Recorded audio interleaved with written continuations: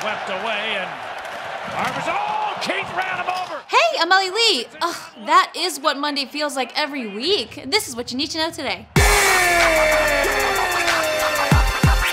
we go.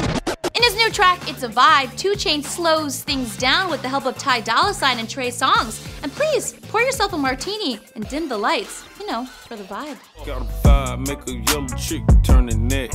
Got a vibe, make a cougar wanna spin a check. That's a vibe, she wanna vibe, that's a vibe. So the US government reports there's almost 6 million job openings out there, but they can be hard to get, even for actors. Natalie Zea told Wendy Williams how she landed her gig on the sitcom The Detour. I went on Twitter and I said, hey, comedy writers, I'm available.